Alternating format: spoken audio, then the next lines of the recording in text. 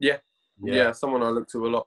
yeah, Yeah, Lomachenko is someone I look to a lot. A lot of the smaller weights are something I look to, me personally, just because I like to I want to bring that element into heavyweight boxing. I want to be that guy that can move and do things that the lower weight classes are usually kind of on their own in doing, whereas you don't see heavyweights do those things. So that's where I look to him. I look to little things that he does and stuff, and I pick little bits from it that I think could work for me in my game. And yeah, I have a lot of interest in Lomachenko.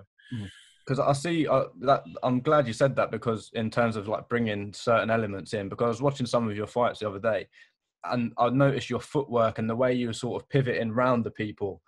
And it was sort of a very Lomachenko-esque sort of style, Mm. like the pivot in and the footwork and sort of being in front, and then as they go to throw a shot, you're not there.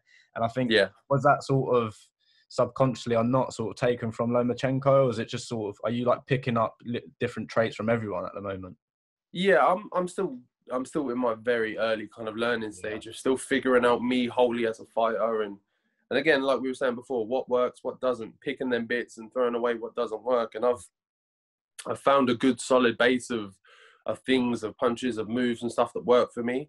And then from them we're just building and adding different bits and taking bits out, and that's where I take that from, is from watching them different fighters, and literally as simple as it sounds, just watching them on like TV or YouTube or wherever, I'm going, okay, so he does that, he moves there, and that works there. And then I'll go into the gym and I'll try it like on the bag first, and I'll see how that feels. And then I'll get my coach to kind of imitate it and then see how that works. And then when I'm at a certain point with it that I feel I'm comfortable enough, then I'll take it into sparring and I'll try and use it. And then there's been times where I've tried certain things and it's worked on the bag, and then it's worked on the pads and stuff with the coach. And I've got into sparring and I've got hit straight in the face, and I've gone, that doesn't work.